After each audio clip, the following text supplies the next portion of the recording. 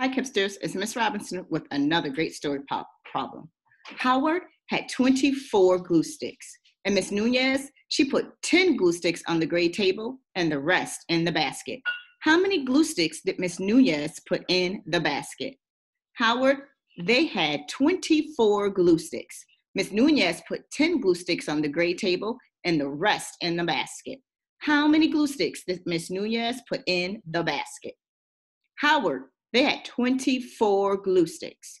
And Miss Nunez, she put 10 glue sticks on the gray table and the rest in the basket. How many glue sticks did Miss Nunez put in the basket? Kipsters, I want you to solve this story problem the best way that works for you. And don't forget, please have your parents take a picture of your story problem after you solve it. Have a great